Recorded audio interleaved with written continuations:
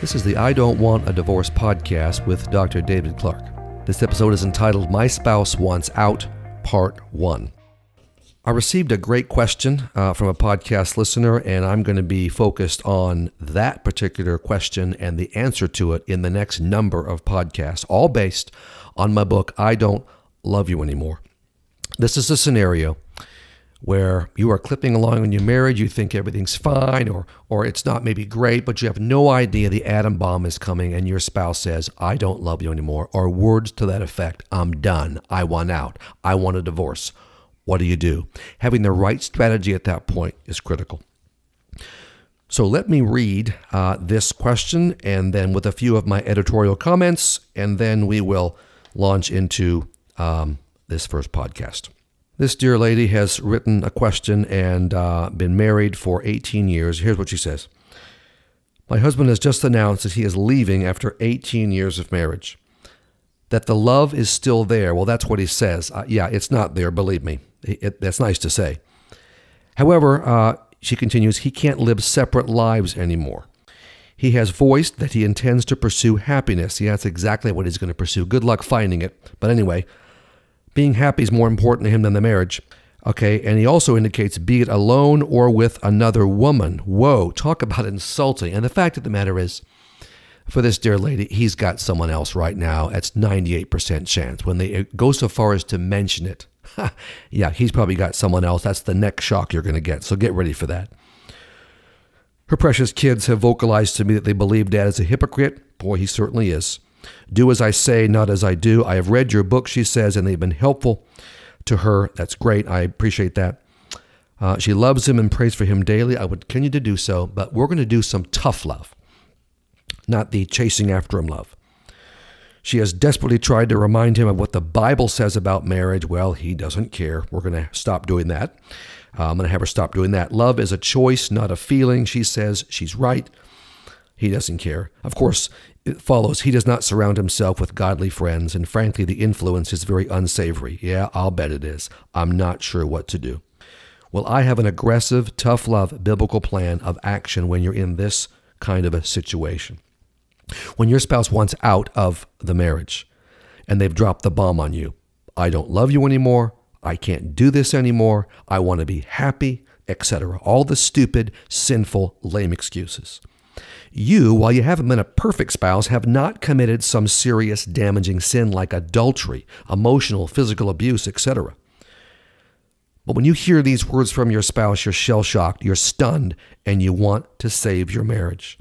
So the strategy I'm going to be laying out in these next number of podcasts, at least 5, maybe more, all based on my book, I Don't Love You Anymore.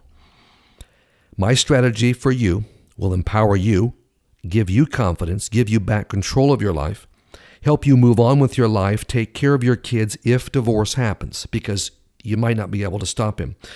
But also get this, and this is a main reason why I do it. This strategy will also give you the best chance to shake up your sinning spouse, cause him to repent, if it's a him, and to want to win you back and work on the marriage. Again, based on my book, What to Do When Your Spouse Says, I Don't Love You Anymore. It's also an ebook if you want to get it right away. And of course, available on my website, davideclarkephd.com, as well as I do phone advice sessions for spouses across the country who are in this very situation. Spouse wanting out, desperate situation, what do I do? It's important to get the strategy in place as quickly as you can so that you might be able to avail yourselves of that if you'd like to, phone advice, email advice as well. Well, let me continue with this scenario. First of all, when you hear these words, you must understand exactly what I don't love you anymore means, or I want out. It does not mean any of these things. I'm unhappy, but I still want our marriage to work. I want to get my love for you back. If we get some help, maybe we can save the relationship. I'm confused and not sure what I want. If you make some changes, I think we'll be okay. You know, you're desperate to read some kind of meaning into these statements, that maybe there's some hope, and I'm telling you, there's not, at least not at this point. The hope will come through the strategy. There are no ifs, maybes, or will-sees about it. It is not a cry for help. It is a cry of finality. It is a slamming door. Here's what "I don't love you anymore" or words to that effect really and truly means. Any indication that your spouse wants out, that they don't love you, that they're not happy in the marriage, this is what it means. I've had it with you and our marriage. Our marriage is over. I've thought this through very carefully, and I'm not changing my mind. I have a plan of escape mapped out, and I'm going to follow it. I am divorcing you. Now, they don't say these things, but I'm telling you that's what they're communicating. Let's say, and I'm assuming here that it's the husband. It, of course, could easily be the wife that wants out. He's not kidding. He's not trying to get your attention. He has decided to get out of the marriage, period. In a high percentage of cases, he has also found someone else he'd rather be with. As a matter of fact, in 85 to 90% of cases in my 33-year career as a clinical psychologist working with couples, the person that says, "I don't love you," that indicates they went out of the marriage, has someone else that they're already seeing. As I explained, the toughest nails approach they must take in response to an unloving husband. Many of my female clients say, "But if I'm too tough, I'll scare him off." I've heard that a million times. My response is always the same. You can't scare him off because he's already gone. These clients desperately want to believe he's teetering on the fence. He's not. He's jumped off the fence and is 5 neighborhoods away. Oh, he may act confused and all torn up inside. Don't buy it. A lot of these husbands ought to receive Oscars for their "this really hurts me" performances. Baloney. The pain you see is either fake or just the last few gasps of guilt for what he's going to do. The guilt won't stop him. All he's worried about now is how to get away from you with the least amount of damage to his reputation and bank account. Now, another truth you must come to grips with is the most painful one. This is not the man you married. Not even close. Your loving, kind, and loyal spouse is gone. Completely gone. In his place is this stranger. You've never met this person. If you didn't know better, you'd say an alien has taken over the mind and body of your husband, and this alien is not nice. Your new husband is cold, mean, devious, manipulative, and 100% selfish. He has no sympathy or compassion. He couldn't care less what you think and feel. His determination to meet his selfish needs is destroying your marriage, your family, and your dreams. You can't believe how he looks at you or how he treats you. Is this the same person you married? No, he is not. And the sooner you realize this, the better off you and your marriage will be. A huge part of your denial is thinking you're still dealing with your same old husband. Here are some of the favorite excuses and my responses from women who think they're living with the man they married. Here's the client. "I think he really wants to save the marriage." Here's my response. "No, he doesn't. He wants to end it."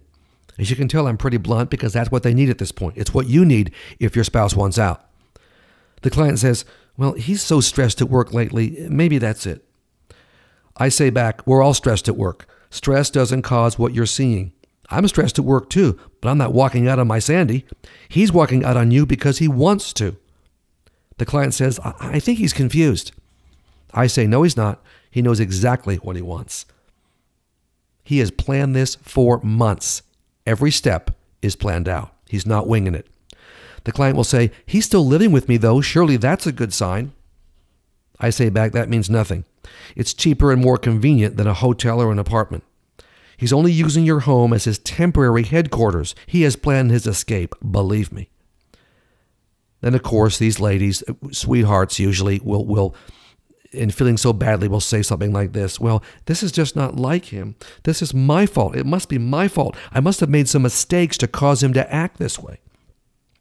I say back very clearly and firmly, stop beating yourself up. This is all about him, not you.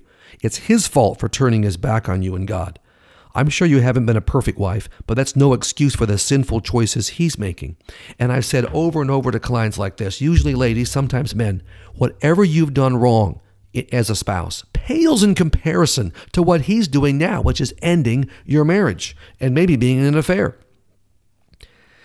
As a clinical psychologist who's seen hundreds of couples in therapy, I've had a lot of experience with husbands and wives who have become aliens. I've talked to them.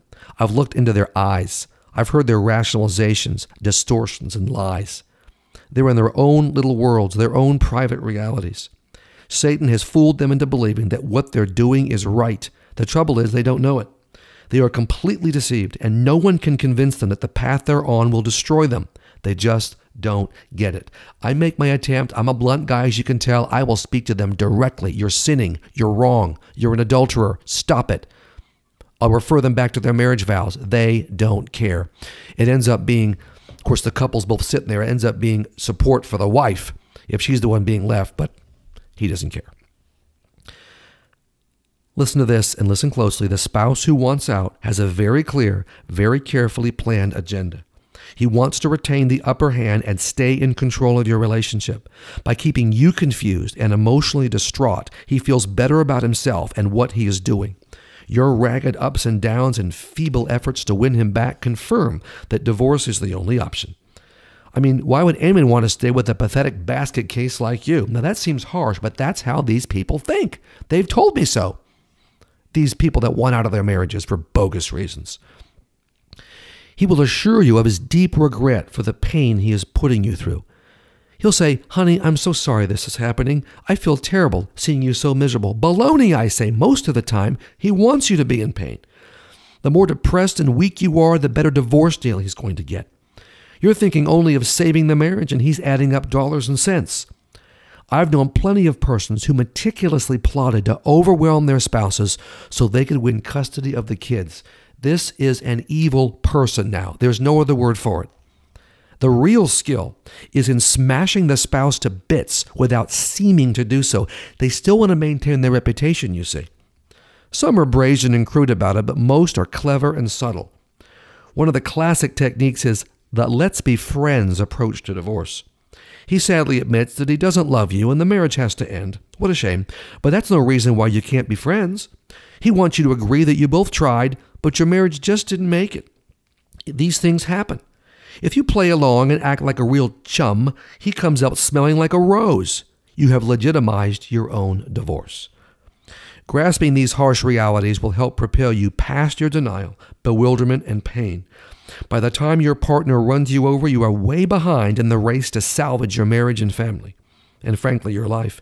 You've got to catch up and make an impact on your overconfident, determined, and possibly soon-to-be ex-spouse. You can do it with a series of decisive steps. What kind of steps? Well, that's what the next podcasts are going to be about. Please tune in. And again, if you're in this situation where your spouse wants out, they're not happy, I can help you. It's what I do. Been doing it for 33 years now, along with Sandy, my wonderful wife. Get the Don't Love You Anymore book. You'll find that on my website, davideclarkephd.com. It's also an ebook. The book is still in print, probably on Amazon.